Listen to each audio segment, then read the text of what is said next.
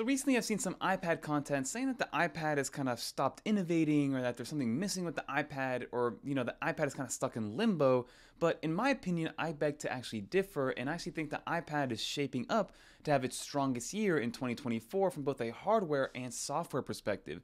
So what I want to do is talk about the state of the iPad, primarily focusing on the iPad Pro behind me, but also talking about the rest of the iPad lineup, which is probably the most confusing part of it all. So without further ado, let's talk about the state of the iPad and what to expect in 2024 from it because, like I said, I think it's going to be a great year for us iPad users. Let's get into it. So right now in 2023, the iPad can be looked at as being a little bit confusing because a lot of people to this day still don't know how to fully use it or how they want to use it, right? To some people, it's just a throw around content consumption machine. To some other people, it could be just an iPad that you give to your child to entertain them so they're not kind of being loud and rambunctious.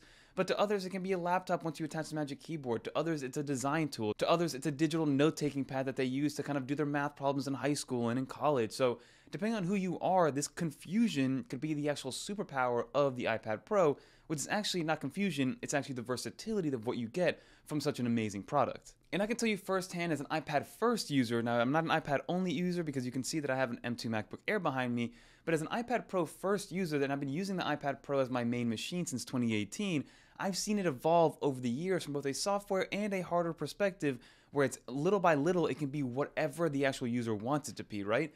And a lot of people have been stating that there is a lack of innovation, that the iPad has kind of relatively stayed the same. And again, if you take a positive shed to that light, it's because in 2018 when the iPad Pro came out, it was leaps and bounds ahead of any other tablet in the market because at that point it could have been a full-fledged computer from a software standpoint, and then you had that A12X which was powerful enough to run kind of the most intensive tasks that you can throw at it at the time back in 2018. And that is part of the reason why, at least from a looks and form factor standpoint, it stayed relatively the same. There has been no need to innovate from a hardware standpoint. We've gotten better spec updates. Obviously we have the M2 iPad Pro now with the mini LED display and the LiDAR scanner and the 2 camera sensors on the rear. So from a form factor standpoint, yes, it's still the same footprint, but we have iterated on that hardware little by little. And again, you cannot expect the iPad to completely change year over year because people are getting used to it and people want it to actually remain similar so it's not just a completely different departure from what it was the year before. And that is why I think the iPad Pro is set up to have an amazing 2024.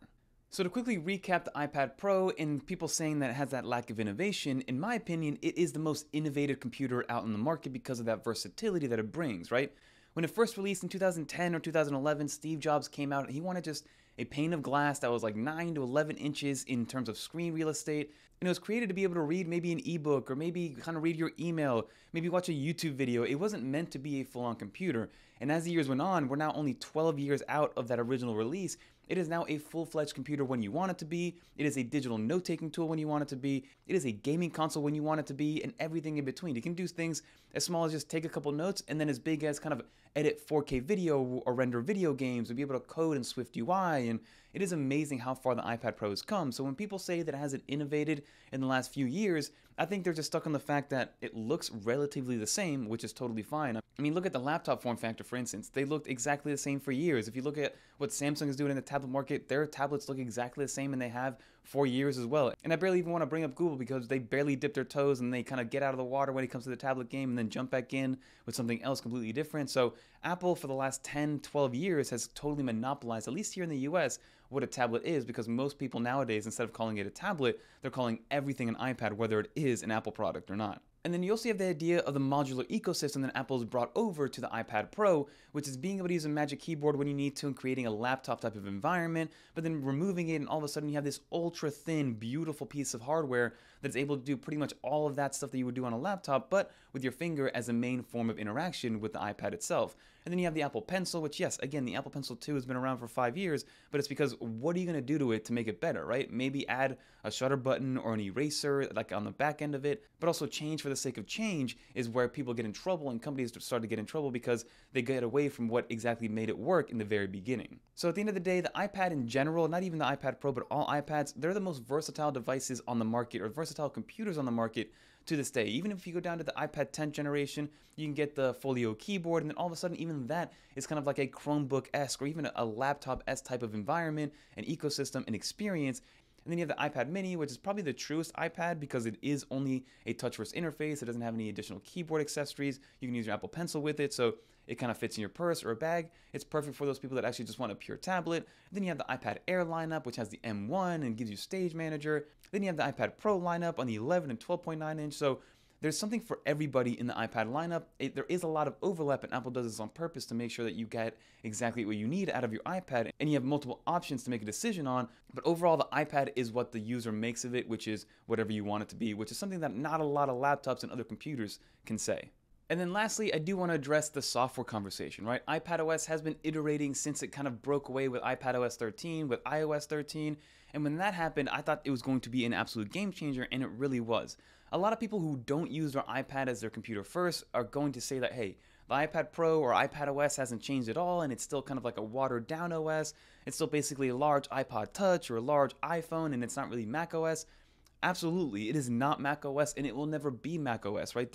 I don't think there's a future where Apple kind of ports macOS onto the iPad Pro or vice versa. It's going to work in conjunction with all of your other Apple ecosystem devices, like your iOS device, your macOS device, your watchOS device, and whatever the case may be. So iPadOS has evolved over the years, and only the people that are using it on a day-to-day basis and really take advantage of all those features are seeing the differences kind of come to light, and their workflows are getting easier. For example, Stage Manager being able to have the floating windows in iPadOS 16, but then being iteratively better in iPadOS 17 by having more variability with the floating windows. It feels a little bit more like macOS. It feels a little bit more fluid, a little bit more familiar. All those little things begin to come together, and it feels like a completely different operating system that really can work to your benefit as a computer and not just a tablet. So the software situation, yes, it's not macOS, and like I mentioned again, it is never going to be macOS. So for those people that aren't going to be happy until the iPad Pro runs macOS, then leave the iPad Pro and leave the iPadOS kind of situation to the people that enjoy iPadOS like myself and some other people that I know for a fact love their iPad and their iPad Pro. So now I quickly want to look forward to 2024 and what to expect from the iPad, because the iPad will be going through some changes, even from a form factor standpoint. But again, it's not going to be a crazy leaps and bound visual change. Apple's going to make the bezels a little bit smaller. They're going to extend the screen from 12.9 to 13 inches on the iPad Pro.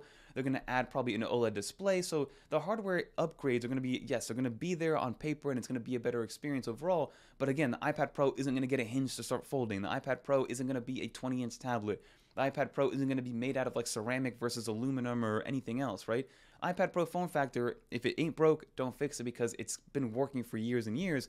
And Apple's just going to iterate on iPadOS 18, make the hardware just a little bit better to make sure it's in 2024 standards, and see where everything falls from there. We will be getting some new iPad Airs, including a new larger iPad Air Plus, I believe it's going to be called, to kind of scratch that itch of the people that don't want all the kind of high-end bells and whistles of the iPad Pro, but want the larger 12.9-inch display that will ideally still work with the Magic Keyboard. And then speaking of that Magic Keyboard, Apple is set to release a new Magic Keyboard after 4 years. Apparently it's going to have some aluminum in there. It's going to be made to look a little bit more like an actual Mac laptop as opposed to kind of what it is right now, which is the Magic Keyboard for the iPad Pro. But let's see what Apple does when it comes to iPad Pro hardware, the accessories. There's also a rumor of an Apple Pencil 3 coming out, which is going to be a little bit different from the Apple Pencil 2, but also different from the USB-C Apple Pencil.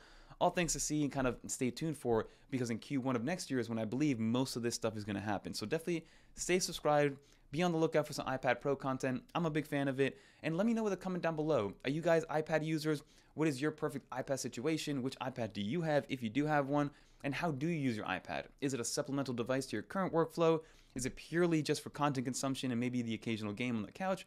Or is it a revenue generating machine or a productivity machine like it is for myself? Because an iPad Pro is an absolute beast. But if you guys made it to the end, leave a little dolphin in the comments down below so I know you made it to the end. And if you guys want to watch more iPadOS, macOS, or iOS content, click on one of these right here. And like I mentioned, stay subscribed, because we got a lot of awesome stuff coming in the beginning of the new year. But until next time, I'm Fernando, and I'm out of here, everybody.